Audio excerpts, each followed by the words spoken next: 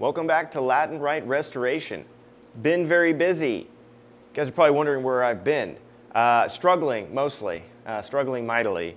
And that is because I had somebody helping me, an artist helping me do the faux finishing. I can do the faux finish, but some other people can do it, I think, better than I can. So that's how that went. But now I'm doing it. And here it is, right here. Okay, this is what I've now done. They didn't look, see, it looks pretty cool. Actually, it looks really nice. Oh yeah. There we are, and over here. Some of you guys probably are even wondering, what the heck pieces of furniture are this? We haven't seen them, because mostly what you guys have seen are the side altars. Well, now we're getting into the main altar. And this is all the stuff that we were working on way before I ever started the channel.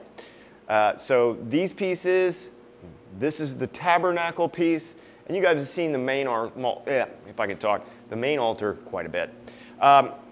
So what's going on here? Well, this faux finishing process is actually done with, if I can get that on there, actually done with water-based paint. And I'm going to show you guys how to do that right now.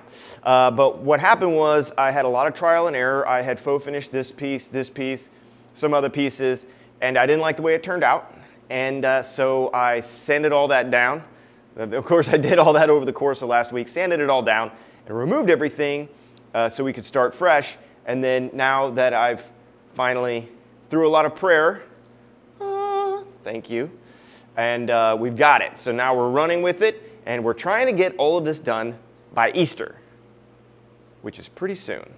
Like so many things in life, there's a lot of ways to do this. I'm using water-based, which is basically, maybe I've already mentioned, it's just bare acrylic water-based paint from Home Depot.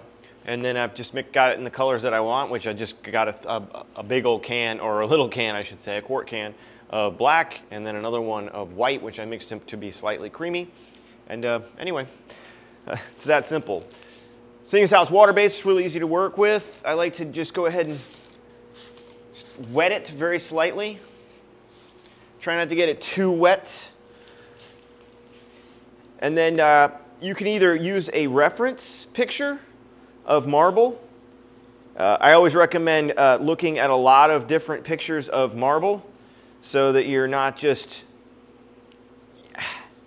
you know, making it look like something that couldn't possibly exist in nature. Although you'll know by looking at a lot of pictures of marble that it's, I don't care if it's a specific kind of marble, which is what we're going for here, is actually called a calicata. But there's so many different variations of that. There's like the calicata oro, which is kind of gold and stuff like that. I'm gonna feel like that guy. What was that guy? Bob Ross or whatever is the guy like Little Trees. I'm just sort of being as random as I can be. Now, the fractal nature, it's literally fractal because it's like nature of marble. The way it's laid down over time is as pieces break, they kind of fall in. There's fissures, things fall into it, and then it's backfilled with other minerals, and then things lay on top of it, and it's compressed down, and then that's what you end up with.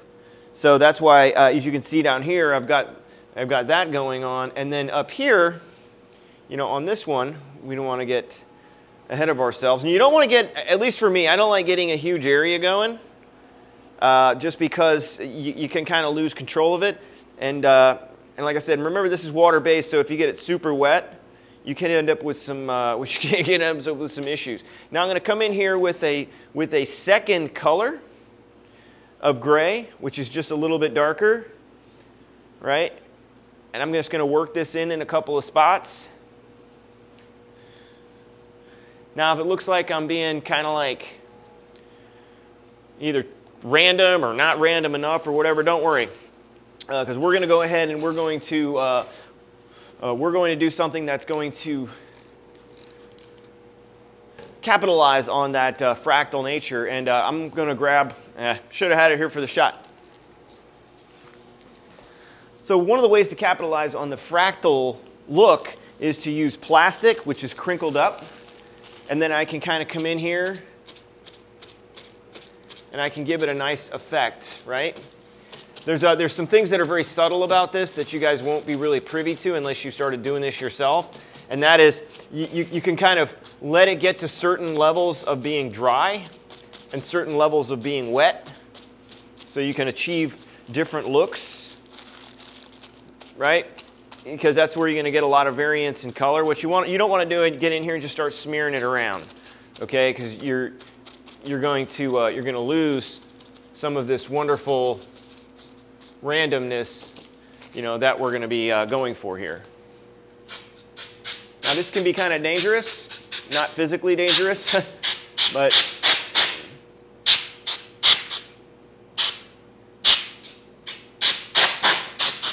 all right, I can see that it's getting a little,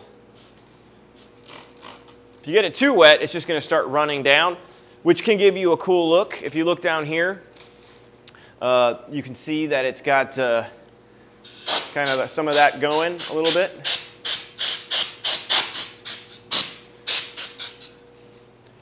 All right.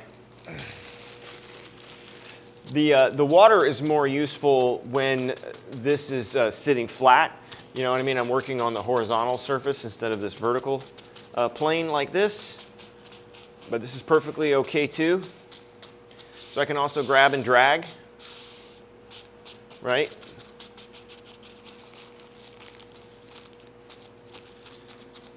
The plastic method is absolutely fantastic for giving it some very interesting texture.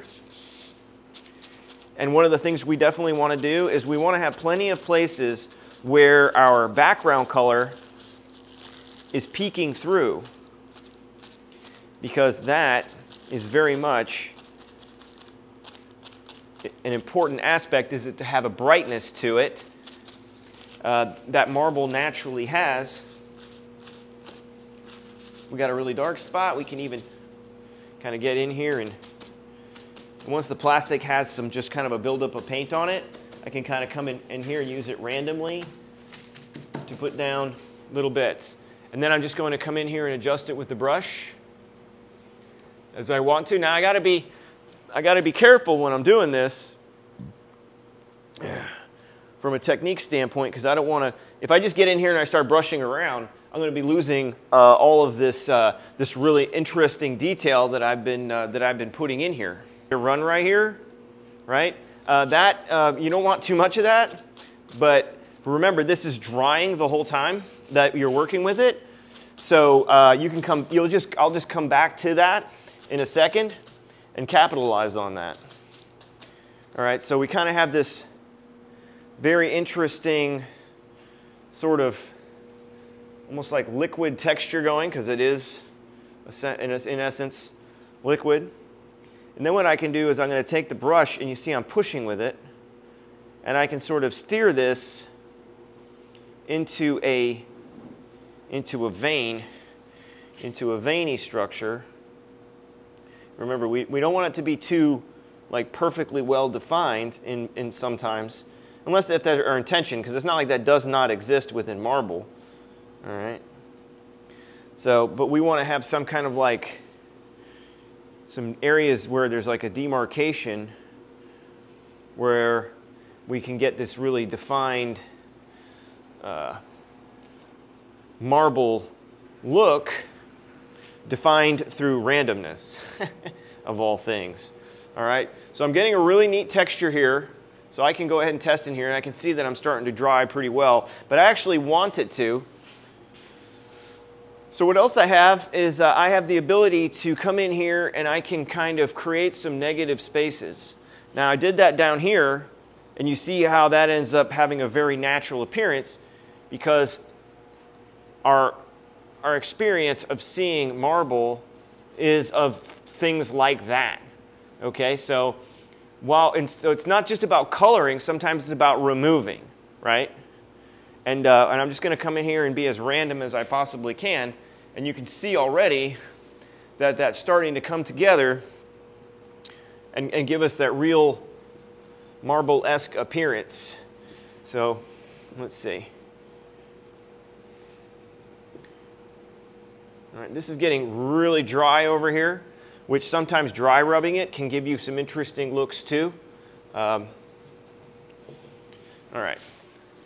So basically that is our first stage of marbling, and we've got a lot of nice variability in here.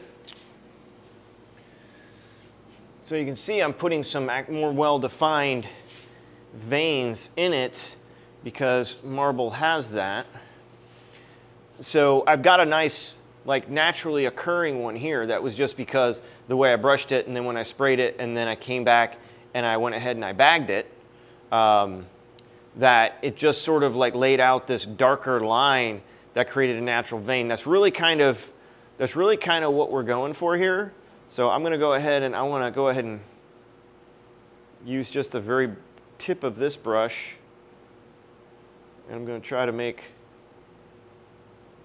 a very thin veiny structure that's just coming up just like that. Now I am going to end up having to come up over this edge. I'm not actually going to do that right now. I'm going to come back and mess with that separately. All right. So now some of this I'm not like super pleased with, so I'm just going to soften it, come back and soften it with a brush. Now I don't want to get rid of my details, so a lot of times what I want to do is I want to actually push with the brush, push with it. And it's okay to come in here and like wipe an area just with your finger or whatever, because remember what we're trying to do here is we're trying to have it look like it's got fade, it goes like dark light, because that's how the natural material is. Okay, so that is actually pretty much done. And what else you guys will notice is this all happens very quickly.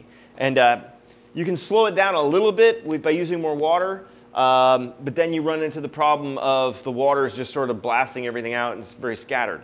I'm going to show you guys, now this was a vertical treatment right here, so I'm going to show you guys what a more like a horizontal one is going to be, and it gives us you can get a much different look because you're kind of like working on it and it's kind of sitting on top rather than, you know, if you get it too wet.